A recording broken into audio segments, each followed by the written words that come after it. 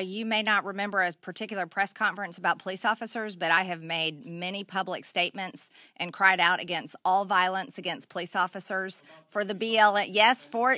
For the police, specifically Capitol Police here. Congressman Gomert sponsored a bill that I co-sponsored along with him, wanting to give, medals of honor, wanted to award them for how they were treated during the January 6th riot, but also extend it to police officers all across the country. I'm not going to separate them. I am very supportive of our police, and I have consistently denounced the violence here. So do not go down that route. That would be completely unwarranted. I think another thing that we need to talk about is the January 6th committee, their unconstitutional bounds that they are completely crossing, wanting to get records of telecommunications companies, bank records of people, so they can continue to politically do this warfare that they're waging on Republicans, but yet they're unwilling to go to the D.C. jail. They're unwilling to release videotapes. They're unwilling to talk about the real things that happened that day. They just want to extend it to keep on attacking Trump, keep on attacking President Trump,